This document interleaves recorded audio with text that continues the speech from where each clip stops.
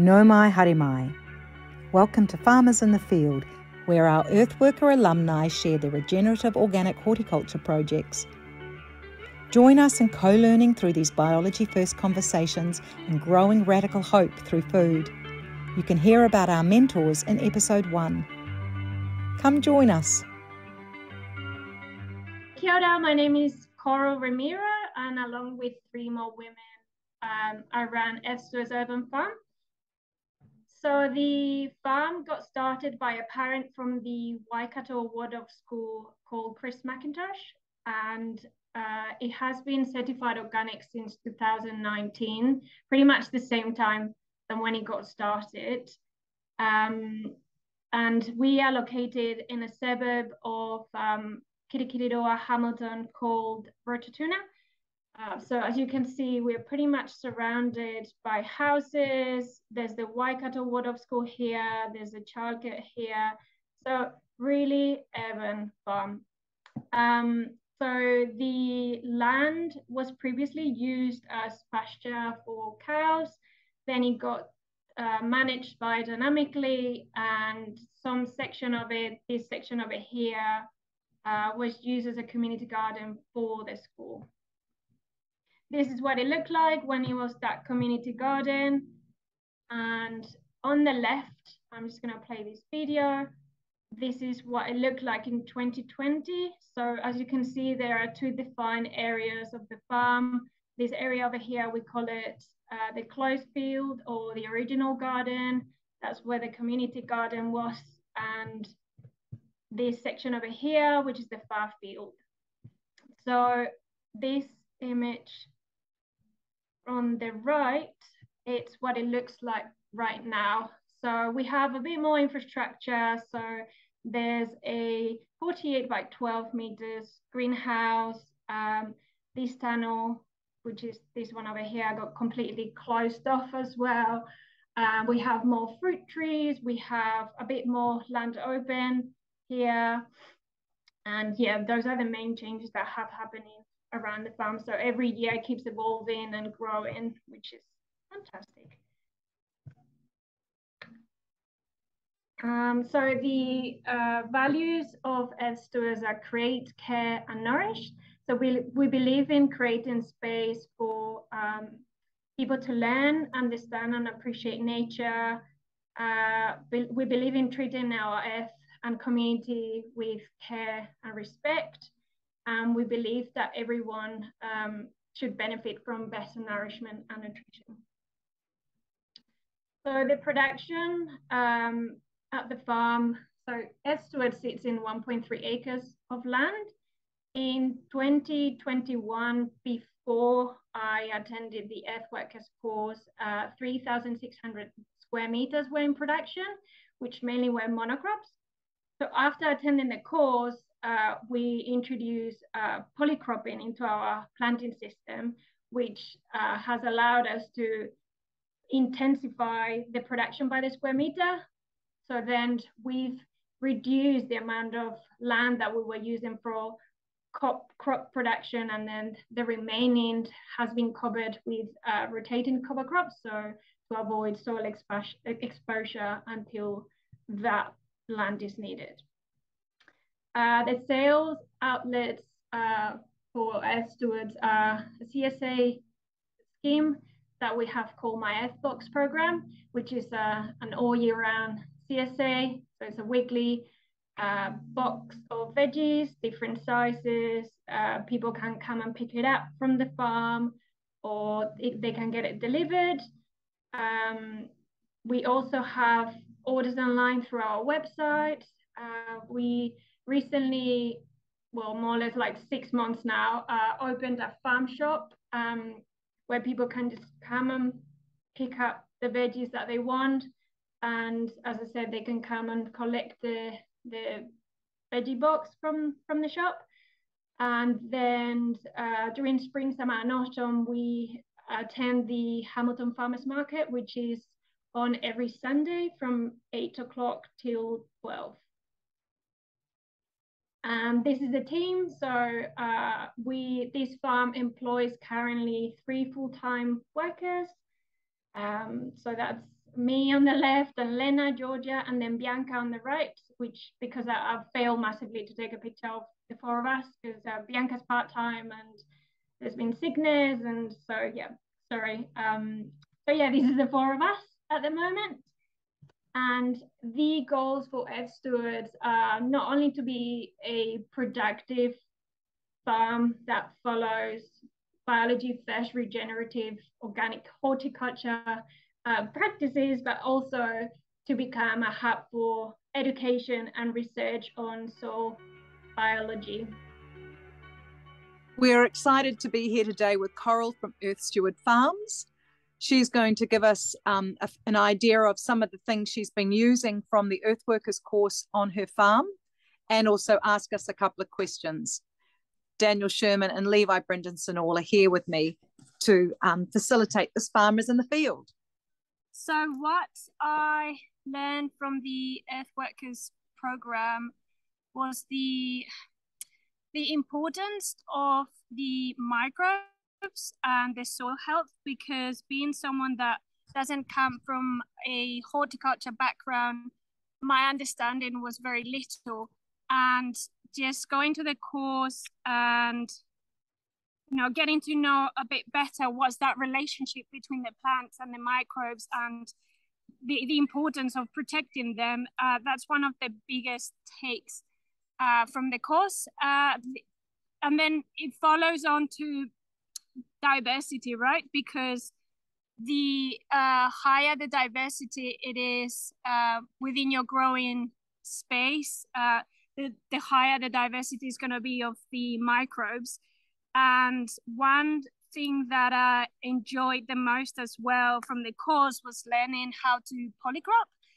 And it's made crop planning easier for us. Our sowing schedule is easier now. It's helped us a lot with our systems, actually. And this is one of our polycrops. And yeah, another thing that I was mentioning earlier is that before we used to prep the beds with a tilther, that we needed to make the soil slightly, pulverized for us to be able to either direct seed or use a paperboard transplanter. So we've stopped to using all that, and instead we're using plugs. And it's made our life easier this spring because we didn't have to, it's been really wet, and we didn't have to wait for the soil to be drier, because the moment you start using a tilther or any sort of like plowing device, if it's wet, it just it turns into like a mud cake, and then you can't work with that. So you have to hold on. And this year we've been able to almost start our planting a month earlier than last year, because we didn't have to wait for that. We just had our plugs from our cell trays, and we just went straight away. And you can see them now. They're really healthy, and we have, something ridiculous like 2,000, just under 2,000 seedlings within 36 square meters, because our beds are 120 by 30. And all that diversity is just gonna, work in our favor. So from the left, we have golden beetroot. Then this row here is broccolini and pak choi. Then we have coriander. Then we have, again, broccolini and pak choi. This is radish, daikon radish.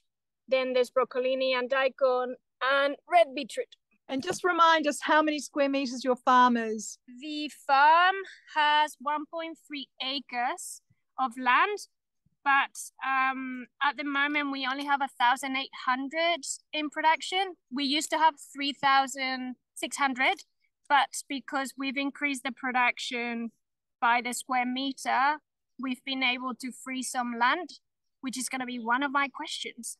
We have around 1,000 square meters that we've freed because we don't need it in production. And I want to protect the soil in any way. Obviously, I'd rather it being growing plants. But we want to think of different uses of those plants. So obviously my initial idea was cover crops. but then we also train really hard to create our own compost. So maybe growing compost starting materials, activities that we could generate out of the 1,000 square meters of land, maybe invite the community for some, all sorts of ideas. Yeah. Great. So I would like to start answering that question. You have signaled that you are up for some community activation. You are right beside a school, and you are also part of a kind of a learning hub, aren't you? Right at Learning Hub in Hamilton. So there is and I'll get Daniel to talk to this a little bit more in a second, but we know of a serious commercial celery grower who was in a similar situation, and what they did is they actually grew fields of particular flowers. So they had a field of sunflowers, another field of, I remember in terms of colors, I can't remember what the blue was, but they basically planted Phacelia. And so they created these kind of fields of color, and then they actually sold, would you believe, time slots to come with a photographer to actually have photographic portraits shot in the garden, and they sold out of their time slots. They made a significant amount of money doing that. You could take that a step further in that we have created a tool called the pasture painting, and if you've got a significant amount of space, there is an opportunity to look at potentially creating like a maze or, some actual kind of pathways that people could move through, and you could have those designed, for example, by the kids, so that there's some sort of buy-in around that. And of course, depending on the variety of crops that you grow, you are increasing your pollinator, how many your biodiversity on your site significantly. You'll be increasing your biomass through your photosynthetic capacity, but you will also be creating material for composting. So sunflowers is definitely, but you want to be doing multiple species ultimately if you can. But what are your thoughts on that, Daniel? I actually like to, before I go into some of those examples, I'm wondering what Levi is thinking in terms of ideas for the space. Yeah. Really cool. Firstly, really cool to hear that you've intensified your production and you've figured out that you actually can produce the same amount off less space, because that is the ultimate goal, and that's what we teach. And that the limits to that, are constantly being challenged and pushed forwards, and that's really cool. So this block that you want to do, you want to take it out of production. Are you going to be irrigating it? Yeah, we do have irrigation. Okay. There's possibility, yeah. Yeah, because if that's the possibility, then I guess you're afforded really beautiful kind of creative freedom with whatever species you want to plant in there. Obviously, you mentioned cover cropping, so diversity and height are going to be the most important if you're going to want to harvest any sort of biomass from that. I would really think about at what point you're going to make that intervention. It might be if you're going to cut it in spring to harvest some biomass, then I'd do that in spring, enough time for it to regrow back. You wouldn't, ideally, coming into potentially a hot, dry summer, you want, I guess, photosynthesis and biomass to be tall and green and diverse. Those roots and right down into the soil. But yeah, man, there's like an endless amount of things that you can do there. My first thought was just to chuck some food crops in amongst it as well, stuff that grows really well and easy. Pumpkins and Jerusalem artichokes were my first thought. It's quite a bit of a mission to, I guess, start afresh with 1,000 square meters. So it might be the case of, I guess, how are you thinking of transitioning that? Do you have loads of compost, or is it existing species that you've got there? Coral? No, at the moment we have a cover crop, which is black oats and tick beans, just to protect the soil. It's ridden with dock, so that's why I've been checking things on it to kind of like shade it. Is that the area that was in potatoes a few years ago? Yes. Okay. Yes. So, yeah, okay. My thinking in terms of there's two things about it. One is that you could put it into a crop that really didn't require much other than planting and harvesting, right? There's no real maintenance. It would take up the summer. It would create a lot of biomass, which would be like corn. Yep. I mean, you can create the thing that they do around different parts of New Zealand, which is the maize or the amazing maize. So you could plant that, harvest it, and potentially also create a maize within that space if you really wanted to sort of do multiple things. The other thing I was thinking of is potentially in terms of like, I mean, the idea of planting lots of, the sunflowers are the thing that really, really worked well. In terms of the cover crops. They were trying to plant multi-species cover crop, but like the sunflowers would dominate one mix, the phacelia would dominate the other mix. So you kind of look like there were multi-species cover crops, but you were only ever kind of really seeing one species dominate it.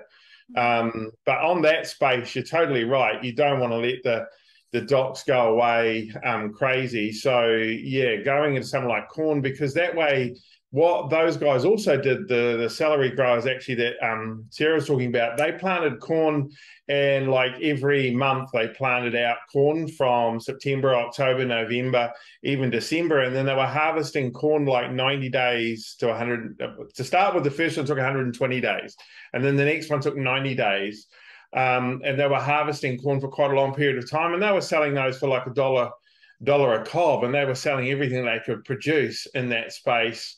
So there is potential to generate income that's maybe a bit easier than potatoes, and it's quite a good return. But yeah, you could make a combination of all of these things in terms of having corn as like a primary. You could interplant it if you wanted to with sunflowers, even around the outside, or like totally surround the outside of the corn and sunflowers. You could have tracks in the middle of it that you underplant in lower growing flowering species. What's that? Clover, so that you can walk on them. I mean, clover could be in there as well. It will already be there, but you can plant corn quite successfully without tilling as well, because it's such a large seed. You can literally go along and like just poke it in the rows without really doing massive tilling. That's kind of where I would tend to go, because that way you're going to get potentially the best of both worlds. And also, when you take the corn off, you're left with a lot of biomass that if you chip up, it actually would be quite a good basis, because you harvest corn the plant's relatively green when you take it off for sweet corn.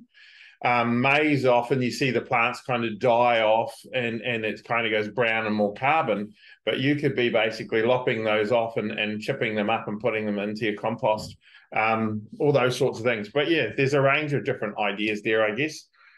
You can mix them all up depending on how your appetite for generating income out of that space. But you could be surprised. I mean, there's 110,000 corn plants usually per hectare, so it's like 110 plants per square meter. No, 11 plants per square meter. 11, sorry. Anyway,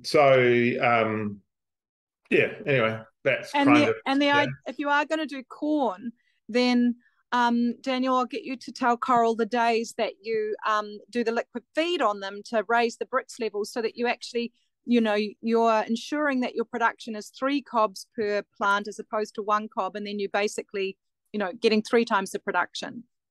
Yeah. So the secret to that is when the young plant's about 5 leaves high, 4 to 5 leaves high, which is usually about 5 weeks after germination as a rough guess. You give them a foliar spray, a nitrogen kick, basically to improve the chlorophyll in the plant, because the plant is doing a chlorophyll analysis and it's determining how much energy it's got to develop the cob fully. And if it hasn't got the full energy, you know how you end up with sweet corn that doesn't have the kernels go right around the end of the corn and you get the sort of blind end of the corn? Yeah, that's a nutrient deficiency. The plant hasn't had the capacity to fill it.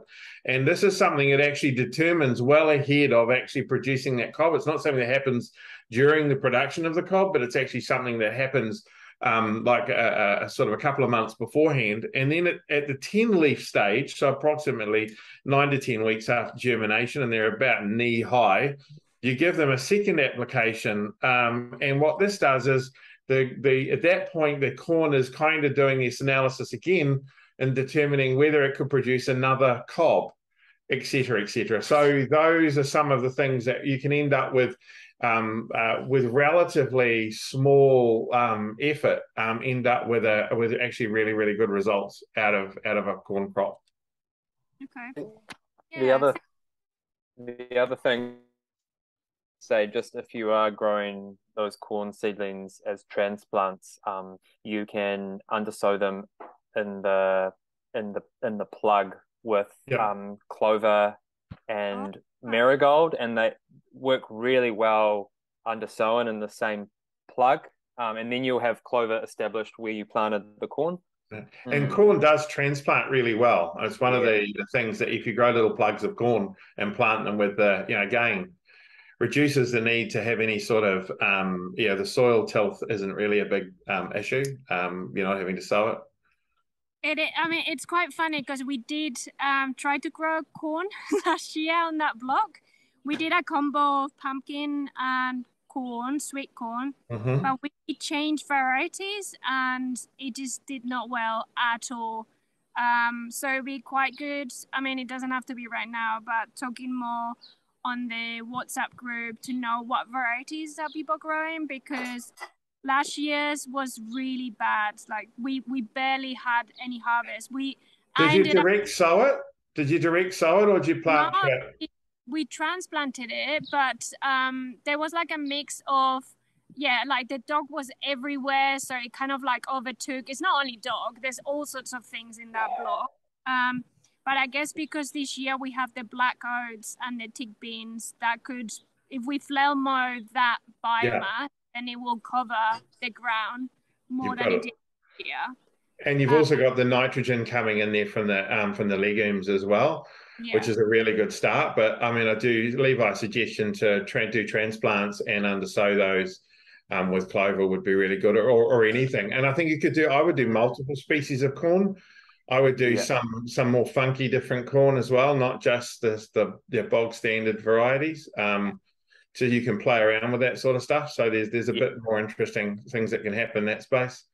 But anyway, if you're doing the multi-species, different varieties of corn, you are obviously not going to be saving corn for seed, because they will wind pollinate each other. But I guess it doesn't matter in regards to taste and all the rest of it. So my second question is, because our CSA runs all year round, if there are any strategies for winter growing. So mainly for us, we are really struggling with brassicas.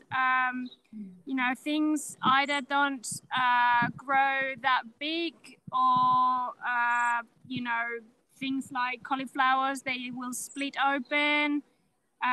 So last year we grew a lot of pumpkins and butternuts, which has been really good for us to keep us going during winter and early spring.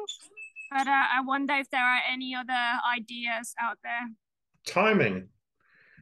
Getting things to grow in winter, planting it early enough, getting it established early enough is often really the trick with with some of these winter with brassicas and stuff like that. They kind of want to be the size that they are behind you there, like in by the end of April. When you're planting for winter, you're really not thinking in terms of, that's all planted in June.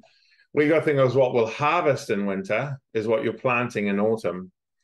And you've got to plant early, because if you plant those things late, and Levi, I guarantee you'll back that up, is it just doesn't work. And you hear it over and over and over again. Timing. Yeah. So what you're planting in autumn, in most cases, sometimes you've even sown that in summer. So leeks is a prime example. You sow your leeks in December, you plant them in March, and you harvest them winter through spring, right? But winter at OMG, at least in Auckland, I always found to be the easier than spring, definitely, because the success of winter just basically relies on really crop planning and timing, making sure that you are successively planting out beds March, April, May. If you can be planting out beds March, April, May, and in terms of hero crops for winter that go on into spring, the ones that I really love are carrots. Are just so epic in terms of what you can produce in terms of kilogram volume, and all you got to do is get them germinated in March, April, May, and then they will continue just to sit there right through until spring. Celeriac and leek are other really good ones, both winter hardy. Some of those brassicas do, like, I mean, Levi was talking about planting out for winter in May. They can do that OMG. I wouldn't suggest that's possible where you're in Hamilton and Waikato, because I know when you talk to like Jenny Lux down in Rotorua, there's no way they're still planting stuff out at that time of the year, right? It's too late. So you've got different seasonalities that you've got to work with. And maybe the variety, you've got to talk about maybe some of the varieties of those things, like the cauliflower, because I've had really good success with those, for argument's sake, down here in Melbourne. It gets a hell of a lot colder here than you are, and so whether that's an issue, maybe that's the discussion you have to have on the WhatsApp channel in terms of having a conversation about what varieties people are getting and where people are getting that success with them. That's just a matter of understanding when to plant those things out. But a lot of it is just that you've got to think in terms of not what you're planting in winter, but what you're harvesting in winter, and how early you have to plant it. That's really the secret to getting it right. And then it is actually quite an easy season in many cases to deal with. That gap transition between winter and spring is much trickier, because you can end up with a hole right there.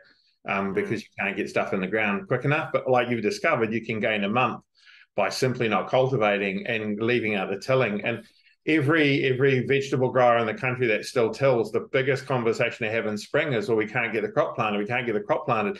And sometimes that actually extends all the way through to Christmas, like corn and maize that they couldn't get in the ground for 2 or 3 months because it's too wet, because they've got to till it all. Where if they were direct drilling, it'd all be in there regardless. So just goes to show you that's a very, very clear common advantage you get out of no-till.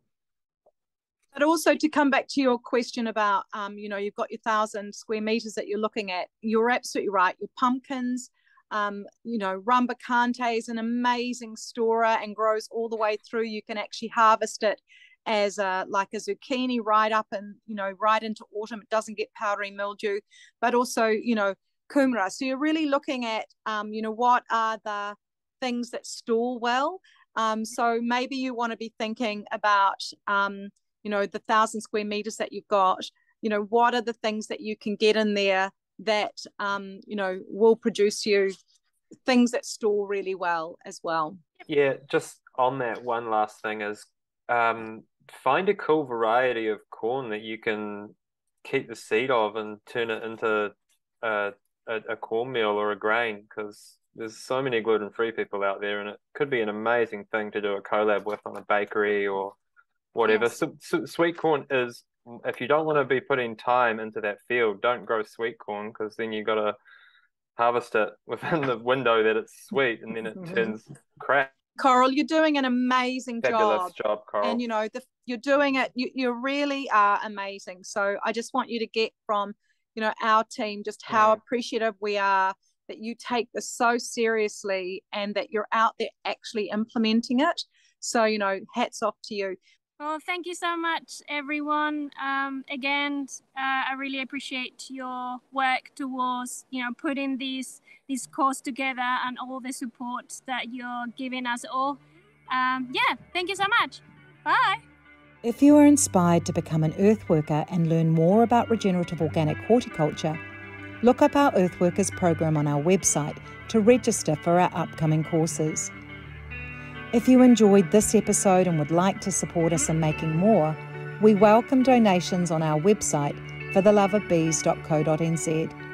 For the Love of Bees is a charitable trust creating a system of self-sustaining urban farms in Aotearoa that cultivate quality food for local people through regenerative organic horticultural practices that heal the ecosystem.